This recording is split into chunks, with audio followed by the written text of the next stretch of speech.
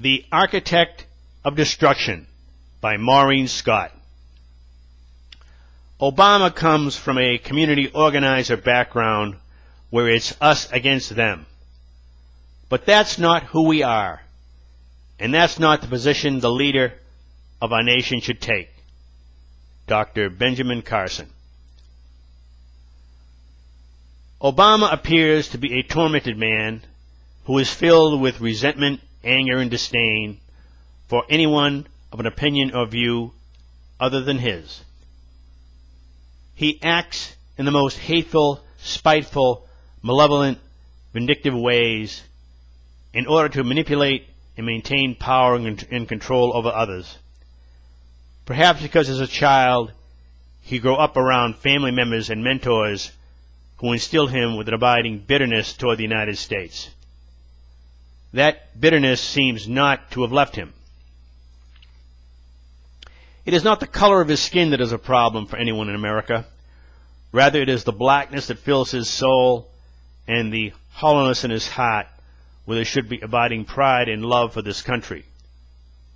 Think, have we ever heard Obama speak lovingly of the United States or its people with deep appreciation and genuine respect for our history, our customs, our sufferings, and our blessings? Has he ever revealed that, like most patriotic Americans, he gets goosebumps when a band plays the Star-Spangled Banner, or sheds a tear when he hears a beautiful rendition of America the Beautiful? Does his heart burst with pride when millions of American flags wave on a national holiday? Or is he moved to sadness and reflection when someone plays taps on a trumpet? Has he ever felt the depth of our admiration of the military, as lovers of those who keep America free feel when soldiers march by? It is doubtful, because Obama did not grow up sharing our experiences or our values.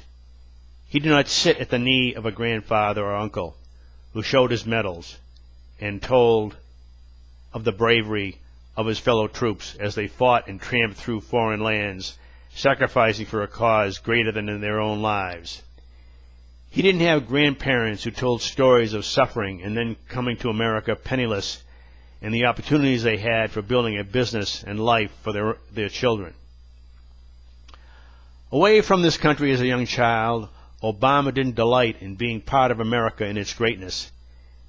He wasn't singing our patriotic songs in kindergarten, or standing on the roadside for a holiday parade and eating a hot dog, or lighting sparklers around a campfire on July 4th as fireworks exploded overhead, or placing flags on the gravesites of fallen and beloved American heroes.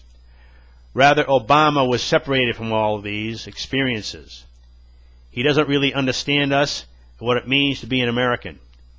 He is void of the basic emotions that most feel regarding this country, and is insensitive to the instinctive pride we have in our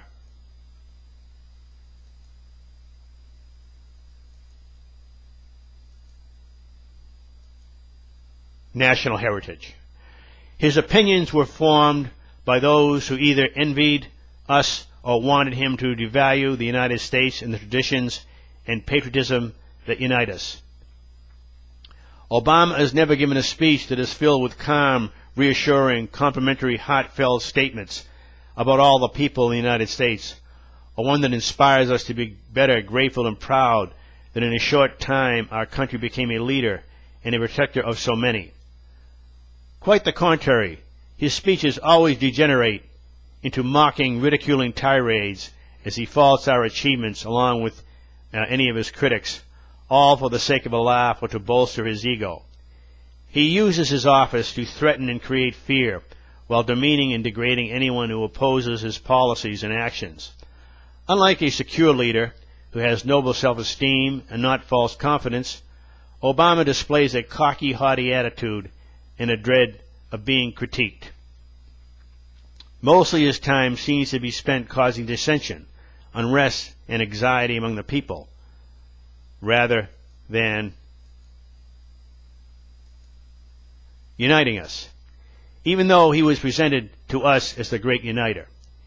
He creates chaos for the sake of keeping citizens separated, envious, aggrieved, and ready to argue.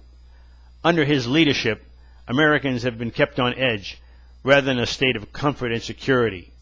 He incites people to be aggressive toward, disrespectful of, and retaliate against those of differing backgrounds and views.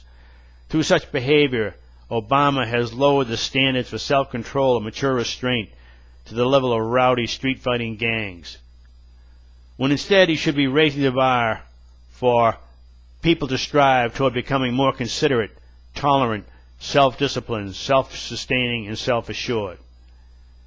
Not a day goes by that he is not attempting to defy our laws, remove our rights, and override established procedures, install controversial appointees, enact divisive mandates, and assert a dictatorial form of power. Never has there been a leader of this great land who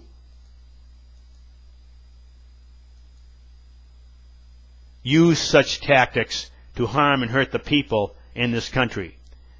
Never have we had a president who spoke with a caustic, evil tongue against the citizenry rather than present himself as a soothing, calming, and trustworthy force. Never in this country have we experienced how much stress one man can cause a nation of people on a daily basis. Obama has promoted the degeneration of peace, civility, and quality of cooperation between us. He thrives on tearing us down rather than building us up. He is the architect of the decline of America and the epitome of a demagogue.